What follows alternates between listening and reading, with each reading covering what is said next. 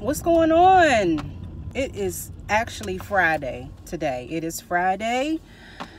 Whew, it is Friday. Man. Okay.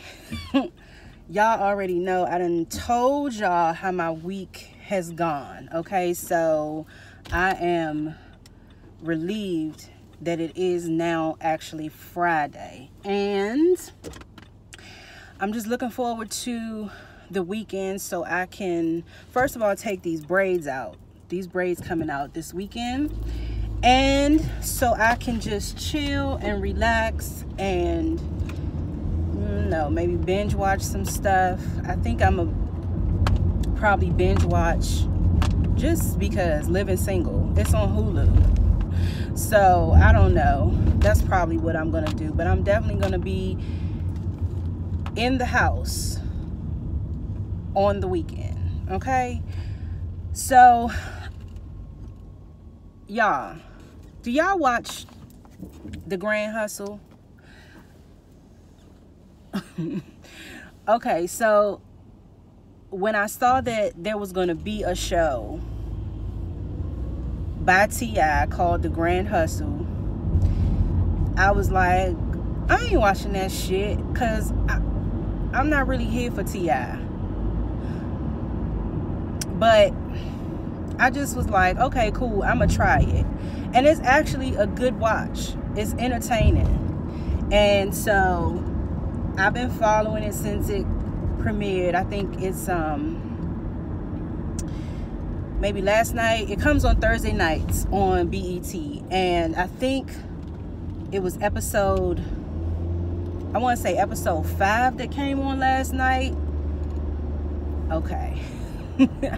Now, he had all of the people, the people that are in the house. So it's Team Grand and it's Team Hustle. And each episode, they have a challenge, right? And, same old. They do the challenge and one team or the other wins. So last night, the premise was no challenge. We gonna take a day off, okay? So T.I. sets up this party at the house, and he tells them, all right, y'all been working so hard, so I'm gonna give y'all a day off. And so everybody got all excited and everything, and they go out to it's a pool party. So of course there's plenty of liquor, it's music, it's girls, whatever, right? But, oh shit, y'all hear that? There we go. So anyway, I was thinking to myself, why the fuck don't they know that this is a set up? This is a setup. Even if they didn't put it together, that it was an actual challenge, anytime you get put as a contestant of a show or participant of a show or whatever, anytime you get put into a contrived set of circumstances and there's alcohol, you should know that shit is a setup. Do not partake. And if you do, you need to be able to control yourself. Okay? Even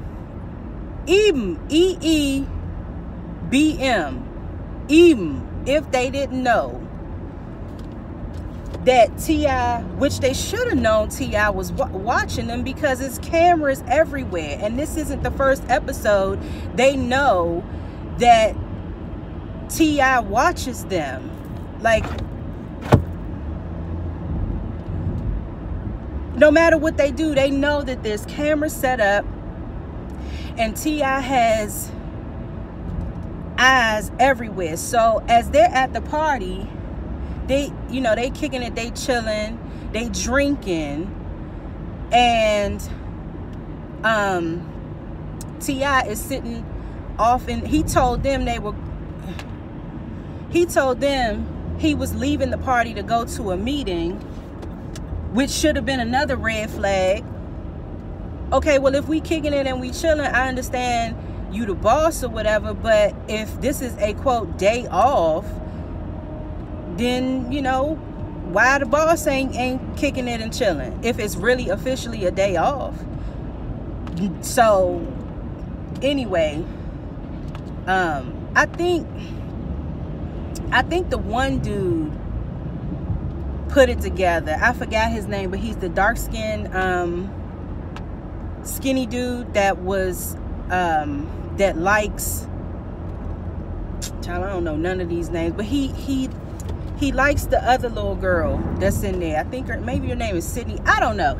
Anyway, but no, it didn't seem as if anyone put it together that it was a setup, and a few people just got baited right into it. Jonathan, Jill,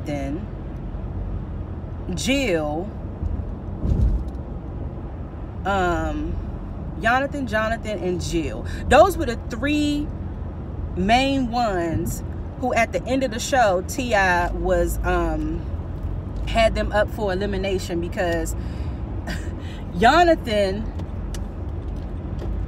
him and George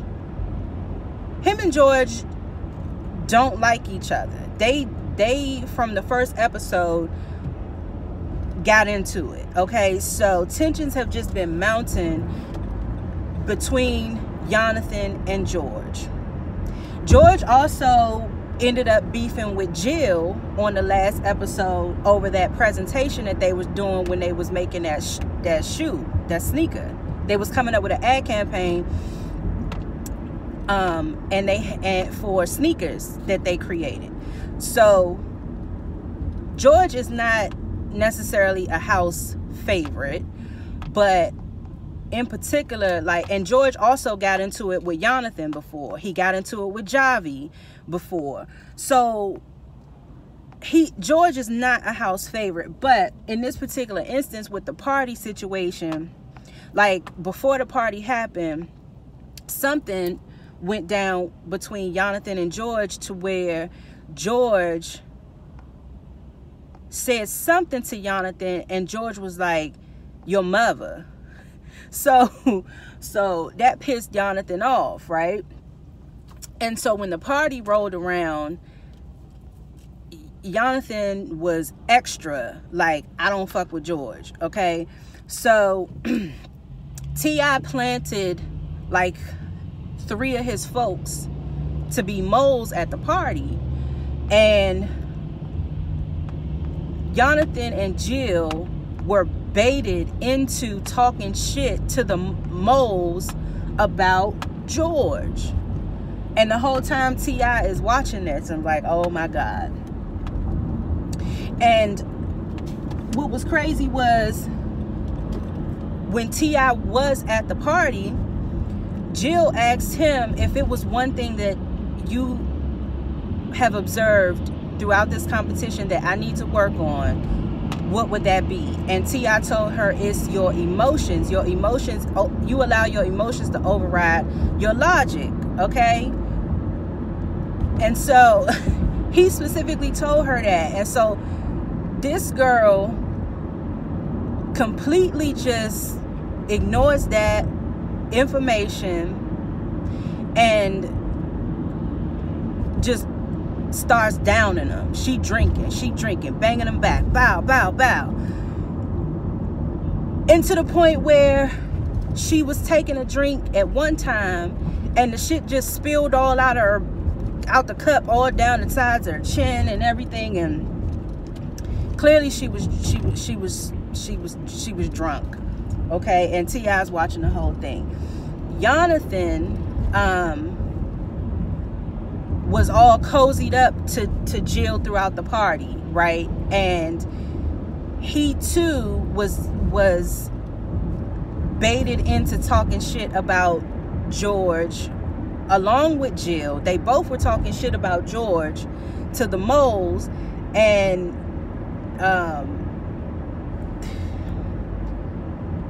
Jonathan said something about he was gonna beat George's ass or something, and Jill said she would, rather than to deal with George, she would rather pluck her own eyeballs out, and it was just a lot. Okay, and so, and then Jonathan Jonathan was dancing with the girls at the party, and he was just like motorboating their asses and all types of shit. It was just, they made a complete fool of themselves. Okay, so, and then Jonathan, Oil King, this nigga got so drunk at the party to where he stripped down to his, he didn't even have the decency to wear some hoop shorts or go change into some swim trunks. This nigga stripped down out of his clothes down to his fucking drawers and jumped in the pool, and was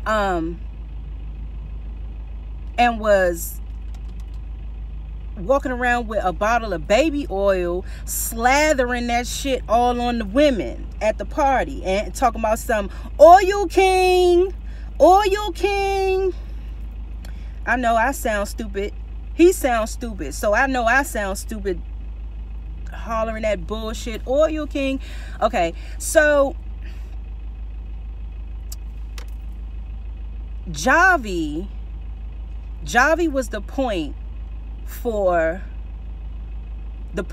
as in the leader of the team on the last episode, and they I believe they won the challenge with her as point, right?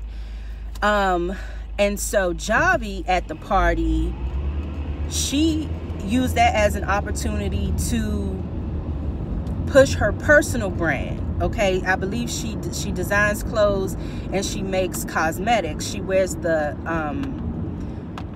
glitter lip products, and so she took that opportunity. You didn't even really see her at the party, like at the, partaking in the festivities. Like, she was down at the pool for a brief period of time, but as the party went on, she ended up going upstairs with some of the ladies and letting them try out her lip products and handing out her business cards. I was like, yes, Javi, girl, you better do it till you satisfied. Okay, so I knew Javi was good, and I've liked Javi since she came into the house. I've liked Javi because, she knows her shit. She's sure of herself. She has the confidence. She has the swagger. And I just was, really, I liked her from jump. So Javi did that. Okay. And then the other girls, I don't remember their names, but the one young lady with the faux locks, and the other chocolate brown skin girl with the twists, I think is her name Grace? I don't have these names straight. Leave it in the comments if y'all know who I'm talking about. But they kind of just mingled around the party. They had a few, they had a drink or two. I believe they both had a drink or two, but they didn't get drunk like Jonathan, and Jill. Okay, and they were just mingling throughout the party, having conversation and whatever. So good look on their behalf. And who else? Tyron, that's his name. Tyron, and the real slim brown skin girl with the long tracks. They were just kind of like booed up. Biddy da da. My daughter loves that song. It's a cute little bop,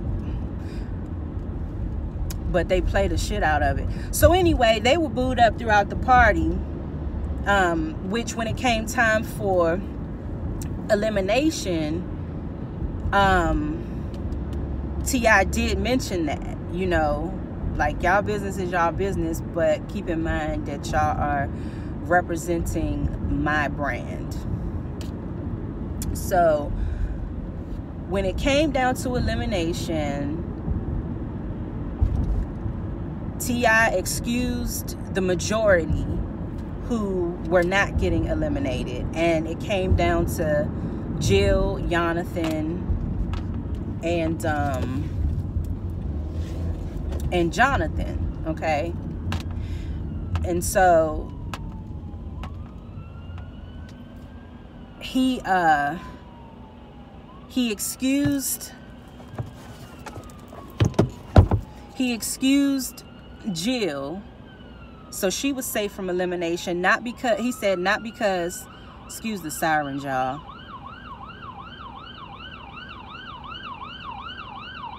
It's an ambulance turning. But he excused Jill, he said, not because she was necessarily better than anyone else, but just because she was not as bad as the others, okay? So, but something tells me that Jill is still gonna be on her bullshit. Because she just is hard-headed like that. And she's been in the bottom 3 like for the past couple of episodes. So she has a pattern, okay? And it doesn't look like anything really can interrupt that pattern because she's in her own way. So it came down to Jonathan and Jonathan, and Jonathan was really making excuses, okay, as to why he behaved the way he did. And he was pretty much saying, you know, it was a party, people are supposed to turn up and have fun. But he totally missed the point. It being a party had absolutely nothing to do with the outcome. So he totally missed the mark, but he did not get eliminated. Jonathan, however, did get eliminated because he was just by far the worst. Like, that Oil King, oh my God, he was drunk. And what was I gonna say? I forgot. But I don't know, y'all. If y'all haven't checked out The Grand Hustle, it's definitely entertaining. T.I. gets on my nerves with how he talks. He talks like his jaw is wired. Like, I don't know. But even still, all of T.I.'s antics. Oh, T.I. called Jonathan a butt muncher. T.I. called him a butt muncher. So anyway, that was just a little bit about The Grand Hustle. And I don't know, I'm this low-key like snuck up on me the way that I actually like this show, because I actually look forward to it coming on every week so I can watch it. And I'm curious to see what's going to happen with George, you know, because George is not my favorite person, you know, but George just is who he is. And the fact that what got